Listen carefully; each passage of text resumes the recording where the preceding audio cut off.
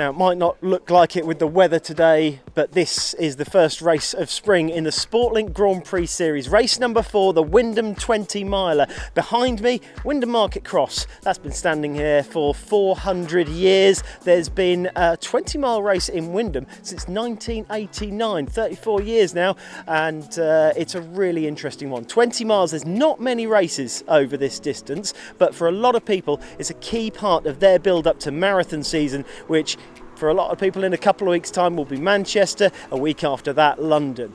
So let's find out how things are going to go. We'll get down to Race HQ in a few moments' time, but interesting thing about 20 milers is that world record for 20 miles is still held by Steve Jones, the only Briton who currently holds a world road racing record that was set in 1985. The record for this race set in the opener in 1989, just under 1 hour and 50 minutes, set by a certain Mr. N. Featherby.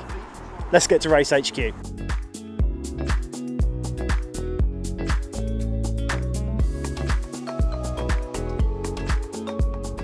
Well, here in a few quiet moments before things really get started here at Wymondham, just stepped out into the grounds of Wymondham Abbey to have a chat with today's race director, Joe Woodley. Joe, a few minutes out from the start of the race, what sort of preparations have been going on so far this morning? Oh, well, it's been a flurry of activity for us. We've had all our outside companies coming in, so we have massage tables coming in for obviously pre-race and after-race massages. Bobble Hats have kindly turned up with their supply of hats, and obviously you guys as well, that's from Sportlink, have come along with your shop. So we're really grateful for everyone that has come along to support us here in that aspect. As far as the actual course being set up, we mainly done that yesterday, so there was just a few little signage things that we had to put out today for HQ, etc. And we're really just sort of set to go. There's a couple of different areas that can be very challenging, especially with Cavic Hill is always a good one, but we've got some special signage out on the course that we hope that will help people, encourage them to get back up that hill. Just outside Race HQ here, it's getting busy inside the hall, so we've stepped out for a minute just to get a quiet moment with Eleanor, who's coming along with the Sportlink shop again.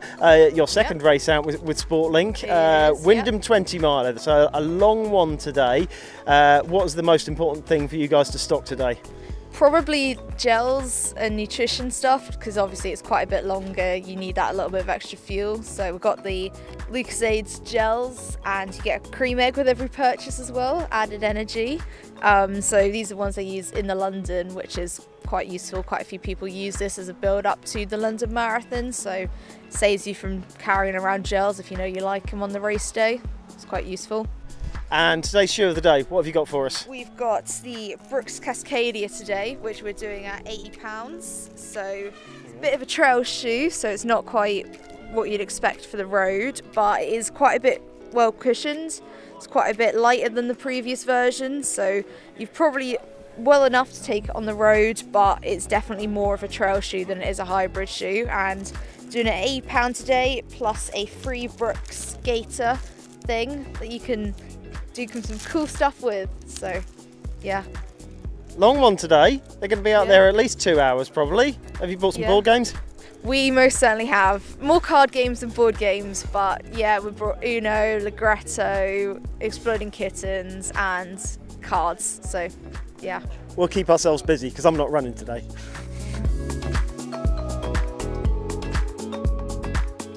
Taking another step outside Race HQ now to chat to a man with some experience in this event, going back a few years, and coaching experience as well. Ray Lindsay's a local running coach, and you've run this one a few times, haven't you? I have run it. I've run it several times. Yeah.